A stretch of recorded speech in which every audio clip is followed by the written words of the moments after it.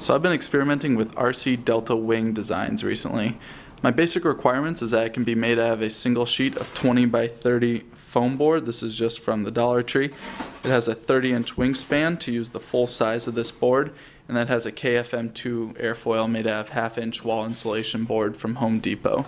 This is the first one I built. It is really basic design, flat back, and this one flies really poorly. It's really pitchy and just hard to control. The next one I built is this one. This is a variation on the Delta Fighter by RC Test Flight. It's a lot better than the first one, but still pretty pitchy in my experience. So I decided that I want something that flew just a little bit better. Next one I made is a scaled down version of the right wing RC Zephyr. I got the dimensions online and just basically scaled it down to a 30-inch wingspan. Now this one flies really nicely. It's not pitchy at all, very stable. As you can see, there's not much wing area there. So I decided that I wanted just a little bit more of a wing area so I could carry a little bit more of a payload on there. So then I built this one.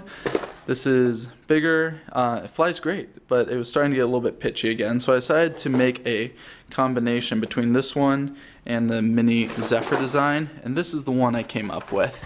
It has a 30-inch wingspan, the root chord from here to here is 11.5 inches, and a 9-inch tip chord. Now that 9-inch tip chord includes 7 inches of body from here to here, and then 2 inches of elevon from here to here. And these elevons are 10 inches wide.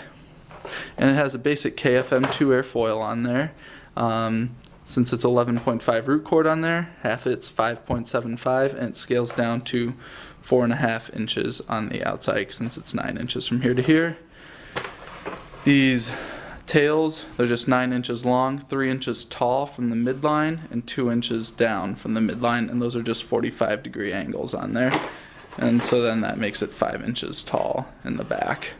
I've outfitted it with a Turnigy 2730 1500 kV motor, 8x38 prop, and a prop saver, 18 amp ESC, orange DSM2 compatible receiver, and just 2 9-gram servos. And this plane is great. It's not pitchy, it's really smooth in the air, can fly slow, can fly fast. I am really happy with this. And I don't know how to make PDFs, so those will not be available, but I think I've given you enough information so you could build this if you are interested. Here's how to lay out this plane on a sheet of 20 by 30 foam board.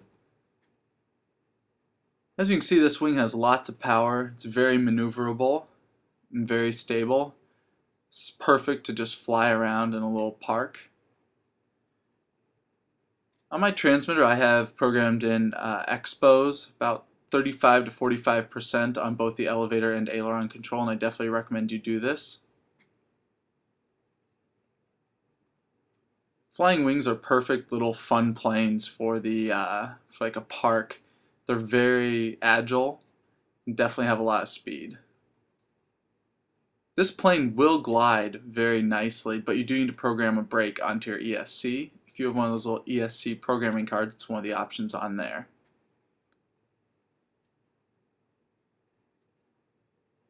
This is only a 24-gram motor on this plane, and it is pretty fast. You can put a much larger motor on this and get a lot more speed out of this plane.